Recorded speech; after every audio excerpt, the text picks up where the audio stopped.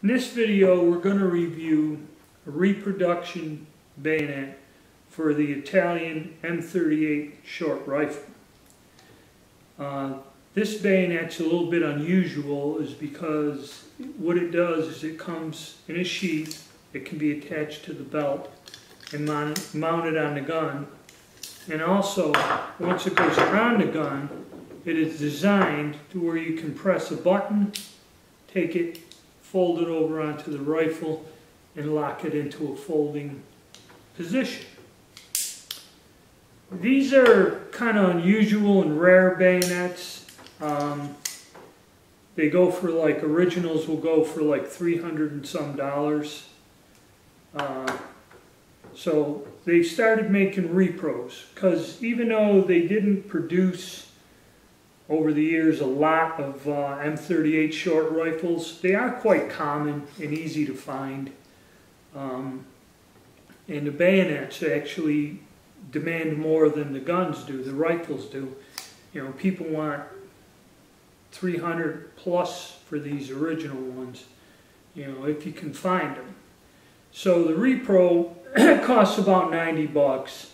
It's $89.95 in the Atlanta Cutlery. I got this from Sarco, and it's about the same price, but the thing is, with the shipping and handling, if I just bought the bayonet alone out of Atlanta Cutlery, it'd be like $102, where at Sarco, I bought several other items, and the shipping was 12 bucks, but for everything, you know, I bought 4 or 5 other different things.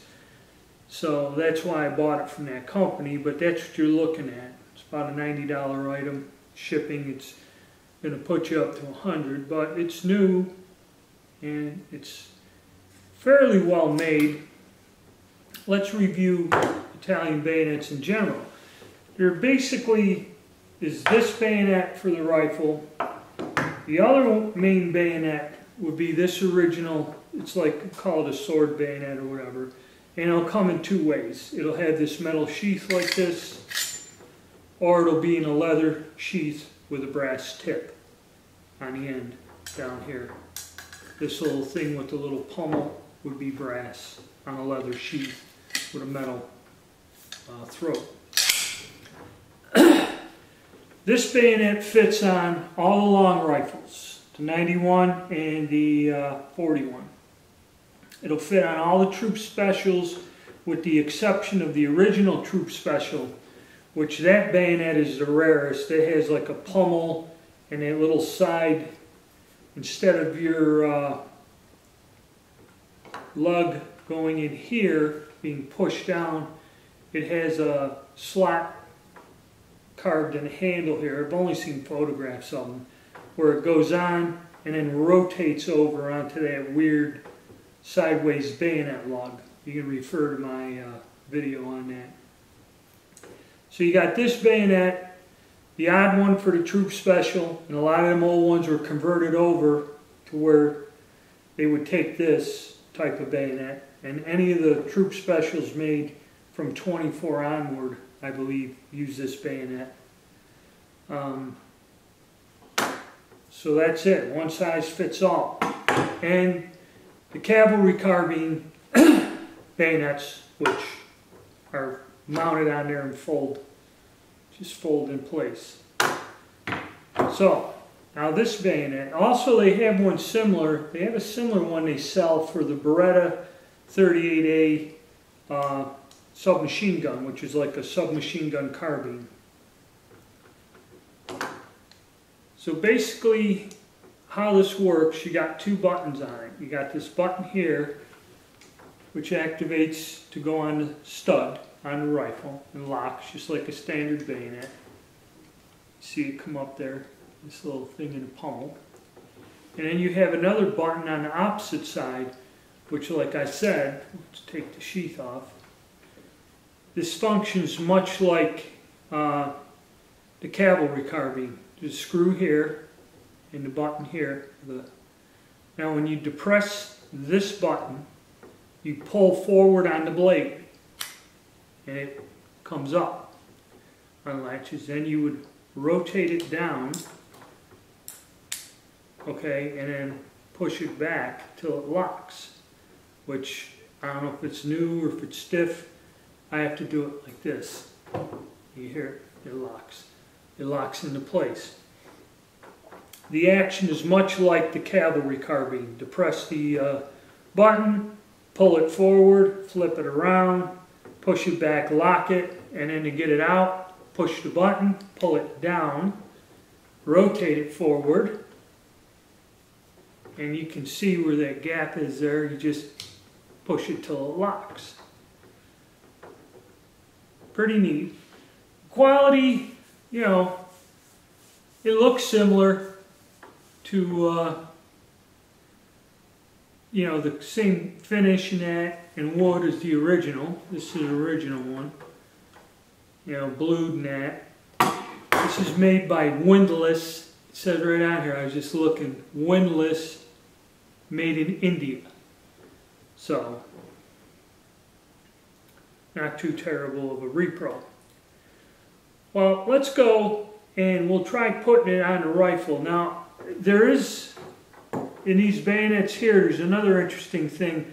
A lot of these were taken and converted into a fixed bayonet with a pummel and would permanently lock like a regular bayonet. I've seen examples of that. For some reason they had trouble with these on the rifle and the soldiers didn't like them. And I got a rifle over here. We're going to set up the camera and put it on. And I think I found out what the problem is or why they had trouble with it. Alright, I have my Italian Carcano short rifle, M38. This one's in 6.5. I believe the bayonet will fit on either or, but this one here was the handiest one I had. Now if we look at it, you know you have your bayonet stud here, and then the stock is grooved out here where the blade goes. So, like I said, it mounts just like a normal bayonet. You get it over the muzzle, line it up on the stud. Line it up on the stud first, push down, and it locks into place. Okay? And then just like any other bayonet, you press that button in the rear and unlock it from the stud and it comes off. Just like any other standard knife style bayonet. You have to excuse me, my hand sometimes just doesn't want to get... Okay, so now we have it mounted. Now say we want to stow it. Again, like I said, we press the button, which is on this side now, this here. Press the button in, pull up, oh, yeah. Sorry about that. Didn't quite get it locked on. I gave it a tug there. Loose. Or was I pressing the other one? Oh, whatever. Alright, we're in, we're locked. I must have had my finger on there. I can't feel this well with this hand. I must have had my thumb or something on there. Alright. So, again, now we want to fold it. So we go to this top button over here, which would be on the left hand. If you got the gun facing the right way, it's on the left hand side. We depress this button here. We depress that button and pull the blade up forward. So now that it's up, it swings around much like our cavalry carbine. Goes down into our inlet in the stock. And see, this is where the problem is to lock this thing. There's really, I can slide it up, but I can't grab a hold of anything to shove it up in there to lock it. So, what we'll do is, like I said, I found if I take the bayonet off, fold it over. I don't know if the originals had the same problem or not. I fold it over, put the tip on the table, and press down till it locks in. Now it's locked in and the button popped back out, okay? Because what happens is if you look at it, once you depress that and you're trying to push that back up on the rifle, it won't go. It won't lock. It goes back up a ways, but there's really no way to get your hands on it to push it up in there. Maybe it's because it's new or a repro and it's stiff. I don't know. If I don't have an original, so I can't tell. I'm just telling you what the repro is. Now that thing's locked on there. Basically, that's what it looks like when you got it locked in. Okay? Which, I don't know. It kind of adds a little heft, but really not that noticeable. Kind of a weird thing to have it on there. Alright, then, again, reach around, push in on the top button, then you tug down, which it moves. It's easy to grab it and pull it down. I can do that. Then you go up, push it until it locks. Now your bayonet is fixed. Okay, very interesting design. Kind of neat, that's why I had to get it. So we'll try this again. Go up and try to push it in without, the blade's not sharp, but it's still a knife. You know, you don't want to be grabbing it and yanking real hard on it. No, I kind of don't want to go at all. There. Yeah, I can't get it. I cannot get it to kind of lock in there that way. So that's about the only thing I found with it. I don't know if the original suffered from the same fate, because there was a problem. It didn't lock that time either. There was a problem where they reworked these bayonets, or maybe it does not lock.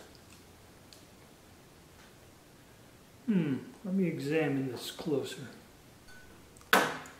Okay, I really don't know a lot about these bayonets, and I don't know if it's just because it's a repro or if that is a design. If you notice, when you press this latch here, no, I don't want it, and draw the bayonet out, if you notice there's these notches here and here. Well, inside the handle there's two pieces of metal in there that go along this. And what I've noticed is I've got it to move up farther, but when you lock this, you'll see where that'll come out, but it does not go to where it snaps and locks in. It goes up quite a ways, but it won't go no matter what. I don't want to force it or break it to where it'll lock and click. Okay, it still can just be pulled out. Now the back of this is knurled. I don't know if that's so you can push down to get the bayonet out. I don't know if that's how it's designed. I don't know if this repro just isn't working to where it doesn't lock. I'm not sure. It's still an interesting piece. And I mean, you know, if you wish to display your guns, you know, it still is a neat looking thing. It appears that it doesn't lock because it's still well within the notch here.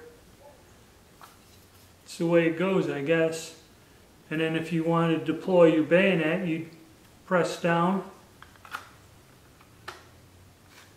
and then lock it in place. So that's my review of this bayonet. It's an interesting accessory.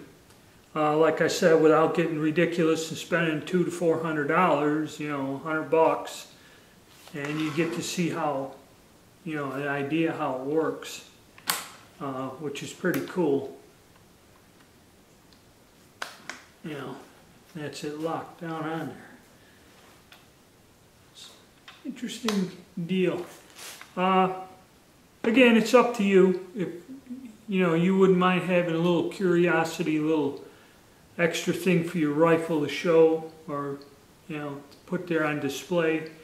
It might be worth $100 or not. Some people might not. You know, you might even be able to pick up a Carcano for less than $100, so you don't know.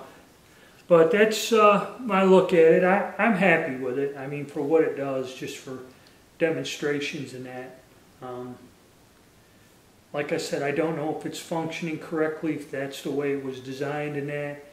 I don't know if anyone else has videos with an actual bayonet, you know, other than the Repro. But that's my review of the Repro from Windlass Cutlery. And like I said, you can get these at Atlanta Cutlery and at Sarco. There may be other places you can buy them online. But still, it's a neat little thing.